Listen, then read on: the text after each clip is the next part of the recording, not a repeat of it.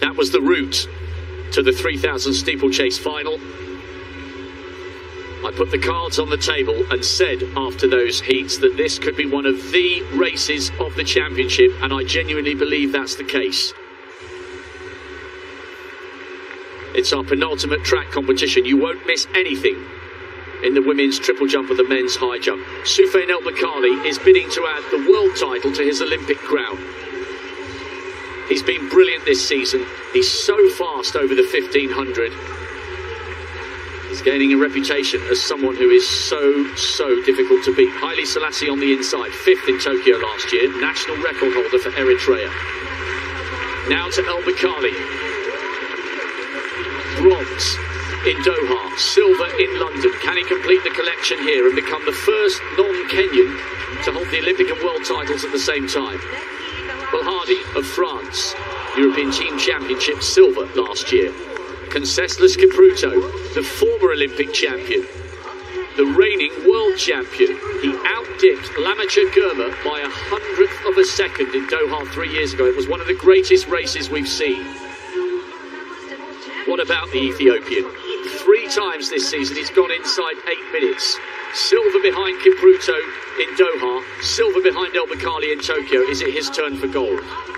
Sabli of India, national record this year, unheard of for an Indian to run that fast, 8:12. Abraham Kibiwot of Kenya, Commonwealth silver 4 years ago, 2nd in the Rome Diamond League in 8:06. He's in form this season. So too is Genet Wali, just off the podium in Tokyo and Doha, and he's a fine 5,000 metre runner. He's got brilliant speed endurance. Arce of Spain. Amare, African champion double in Mauritius over the 5 in the steeplechase. He's run 8:06 this season. Abdel Wahid of Italy, European under-23 silver in 2017. Martos of Spain, a European finalist. To Hilary Bohr, the former Kenyan, proudly flying the flag for the United States. In the top 8 in Rio, in the top 8 in Doha, and the national champion for the United States. A world youth champion, a world youth silver. Leonard Bett on the second from the outside for Kenya, and then Evan Yeager with a slightly different haircut. This is Yeager Mark II, a torrid time with injuries. The silver medalist from Rio and the bronze medalist from London, delighted to be back in form, fit and healthy, and in the final. El Bakkali will be the favourite for this one. But if he wins, he might be pushed, quite literally, every step of the way. Don't take your eyes off this final for a second, the 3000 steeplechase. I have never heard noise like it on the last 500 metres of the men's 10,000 final. This is a crowd that absolutely loves its distance running, and they will be enthralled here, not specifically about Hilary Bohr, but because they know, Gail Devers, in this race, we are watching the best of the best of the best. The reigning Olympic champion, the former Olympic champion, the man who's finished second on both occasions. Cameraman stuck out on the track there, now just getting out the way. That's why the field split, but he now moves back on the inside, and he won't be making that mistake when they come round at the next time of asking. No, Girma has the 2 silver, so I think that's his motivation to stay. I got to get up there because the last 500 meters I've got to be in contention. And then Wale has that flat speed, so we'll see what happens coming around. It's I like to see Yeager up there. Yeah, that is really good to see him back from injury. And he said making the US team meant more to him than the Olympic silver, because he never thought he'd get back to that level. Martos is leading. It's very tactical in the early stages of this steeplechase. We will come back to this soon, but we've got to get back to the field temporarily. Martos leading, Yeager second, Kipruto third. Barshim going for 2:35. Oh, so good. It is going to take something phenomenal to stop him securing a hat-trick of high jump titles. First time clearances at 24, 27, 30, 33 and 35. He's miles in front at the moment, the first man over. This is what I love about athletic scale. We have to keep dipping in and out here and there. Everywhere you look, we are watching the very, very best in the world at the peak of their powers. Now this race is beginning to play into the hands of Soufiane El Bakkali. The tall figure from Morocco is the Olympic champion, and he has run an eye-watering 3:31 for the 1500 metres. You can pour it on from the start and he'll live with the pace.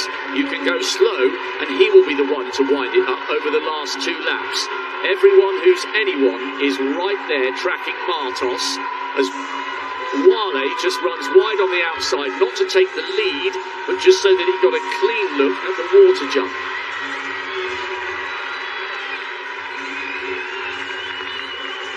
You wonder if somebody's going to actually say, okay, I'm going to open it up, or are they going to wait to the finish? But like you said, no matter where they are in the race, Bakkali figures out, I know how to get this done. 2:57 for that first kilometre. By their standards, this is slow. Somebody needs to grab this race by the scruff of the neck. Girma leads. He has been so close to tasting glory on so many occasions, but now Conseslus Kipruto comes to the front. This is a guy who's won it all, a world youth champion, a world junior champion. He's the reigning world champion and won the first of his 2 world titles in London 5 years ago. Car crash at the end of 2018. He's had all sorts going on in his life off the track, but he looks like he's approaching his best form, tucked in on the inside. He looked really comfortable. He was exchanging words in Swahili with Hilary Ball at the end of the semi-finals, or heats, or whatever you want to call them, and they're talking to each other again now on the inside behind Lamich and Girma. And still no move from Soufiane El Bakkali, who is buried in the middle of the pack as Bellardi of France now comes up to try and turn this into a bit of an honest pace. And Conseslus Kipruto has gone to the front, but he hasn't gone to the front to turn it on. He's just making sure he gets a clean look at the barrier. And the longer it stays like this, the likelier it is that we're going to see a massive burn-up from El Bakkali, who is just in the middle of the pack to the left of Evan Jager. It's very tight. That last 500 meters when we get there is going to be something epic. Kipruto is still in the front. Girma's coming back. Wale's deciding that he's going to take it. Kipruto's in the front so he can stay clear of the water jump. Exchanging a bit of words with Boer. And here comes Martos on the outside. They're pushing and shoving, a little bit of elbowing. Coming round now with 3 laps to go.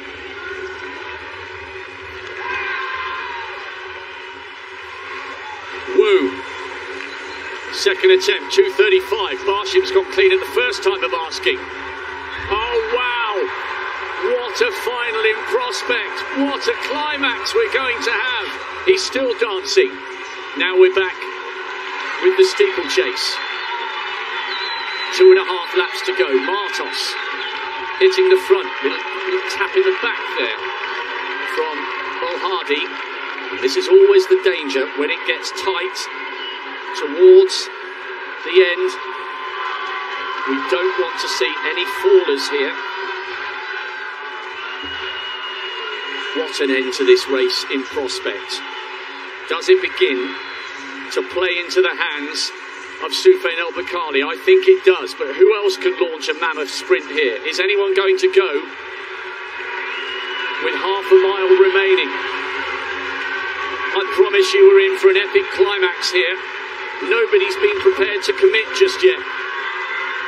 When will the big move come? And who will it be? Bakkali is almost running wide into lane 3. Now he needs to get slightly closer to the front because, oh, there's a faller there. That's always going to happen when it's so tight. El Bakkali needs to pay close attention here because if somebody suddenly bursts, they get the edge. If you go first and get 5 meters and then you both run at exactly the same speed to the end, That early acceleration can make the difference, and it was Beck, the World Junior silver medalist, who fell. Such a shame for him. Wale has a little look across, and Haile Selassie is there. Kipruto and Boer keep nudging at each other. Haile Selassie leading. Now Soufiane El Bakkali coming up towards the shoulder of Conseslus Kipruto, who is the reigning champion. They take the bell in the final of the men's 3,000-metre steeplechase. It's been ever so cagey all the way through. Wale and Amare, no move yet from Germa. The two outstanding performers this season have a little bit to do. What a story this would be for Haile Selassie. He was 5th in Tokyo. Amare trying to come through on the inside, and he manages it somehow. Wale leads. Conseslus Kipruto coming up on the outside, and another faller. It was Mare that fell. Germa coming up onto El Bakkali's shoulder, but El Bakkali floats across the front. Now comes the acceleration. Kipruto is the defending champion. Germa, silver in Doha, silver in Tokyo. Can he somehow wrestle the gold away from Bakkali? No, he can't. El Bakkali becomes the first non-Kenyan to hold the world title as well as the Olympic title. And the silver goes to Germa once again. And Conseslus Kipruto makes it yet another medal. Coming back to form, he's on the podium with the bronze, but that race played into the hands of the Moroccan. The longer they left it, the better his chances of burning them up, and he did so, and in the end, he had room to spare. What a victory, and what a performance from Soufiane El Bakkali. The winning habit from Tokyo has followed him here to Eugene.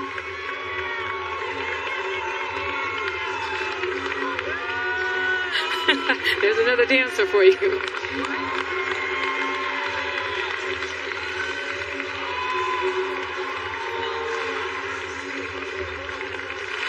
How do you beat a man who can run 3:31 for 1,500 metres with a beautiful hurdling technique?